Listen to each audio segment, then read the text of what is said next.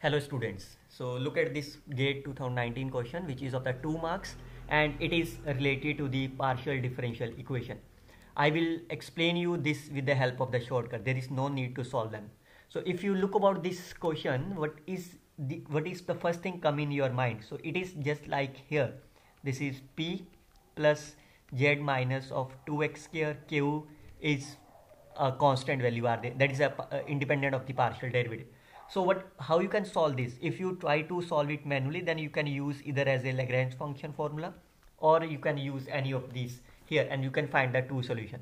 But since it is MCQ, you have to solve it with the help of trick. So what is the shortcut behind is that? So you can compare this with the help of here, that is a P of this, Q of this is R. This is the form of this. Now how you can find the value of the P, Q and R? So I can find the P with the help of the determinant, Q is again with the help of determinant, R is again with the help of determinant. So look at the cycles are there. There are the three variables X, Y and Z. So P, that is the partial derivative with respect to X are there. So I have to take these two values.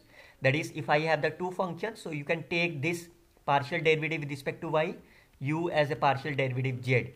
Here V with respect to Y and V with respect to Z, and we can find the value and check whether this value came as here or not. Similarly, what is the Q is? Q is with respect to the Y. So this is first line is with respect to the Z, second is with respect to the X are there. So let's see quickly how you can solve this problem. So let's say I can start with the first part B.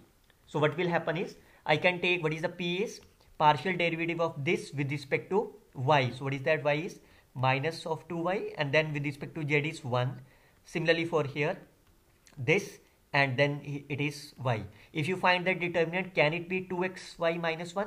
No, it means this option is cancelled out. Look at the A option. So what is the P is? If you try to find P here, partial derivative with respect to y, this is nothing but my 2y, and partial derivative with respect to Z is my 1. Similarly for here with respect to y, with respect to x, can it be 2xy minus 1? Yes, 2. Now we can quickly check whether it is also true for the Q.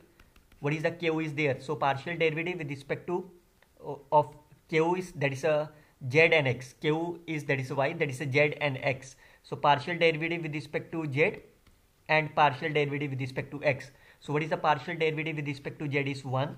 Partial derivative with respect to partial derivative with respect to Z and partial derivative with respect to Y.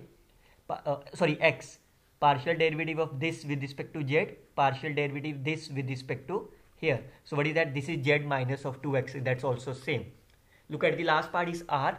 R is a constant, that's a X or Y are there. So what you can do is you have to take partial derivative of U with respect to X firstly and then Y, V with respect to X and V with respect to Y.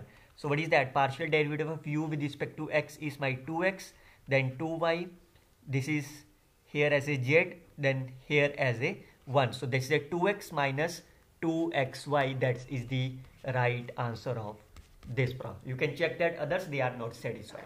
So always remember, whenever there is a partial differential equation of this form, there is no need to solve this with the help of the Lagrange formula or any of the Monge formula and so on. You can simply find with the help of this determinant. Make sure that you have to taken as a cyclic loop. So this is the way you can solve this problem and get 2 marks in a very simple manner. I hope you can enjoy this session too. Best of luck students. Happy learning.